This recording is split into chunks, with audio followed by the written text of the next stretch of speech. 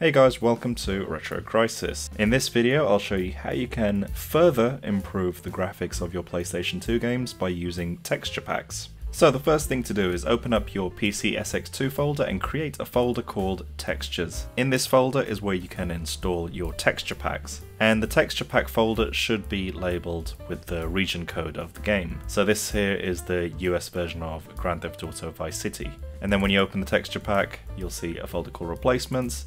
And then within there you'll see a whole bunch of these kind of image files. So let's go back.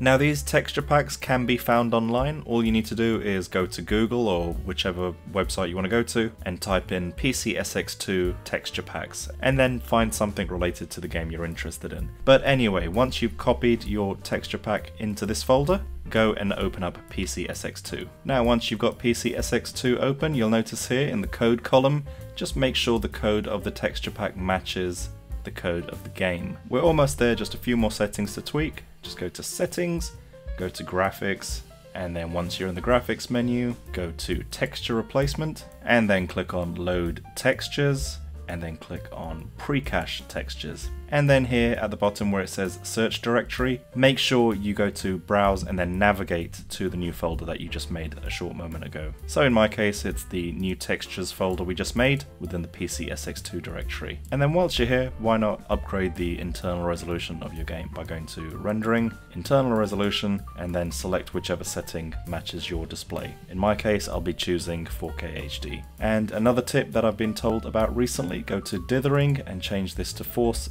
32-bit, and then go to Close. Now, right click on the game that you're interested in upgrading the textures, go to Properties, go to Graphics, Texture Replacement, click on Load Textures, click on Pre-Cache Textures, then go to Close. And now load up your game, and here's a side-by-side comparison of what you can expect. On the left we have the game with the stock textures, and on the right we have the game with the upgraded textures. I hope you found this video useful. This has been Retro Crisis. Thank you for watching.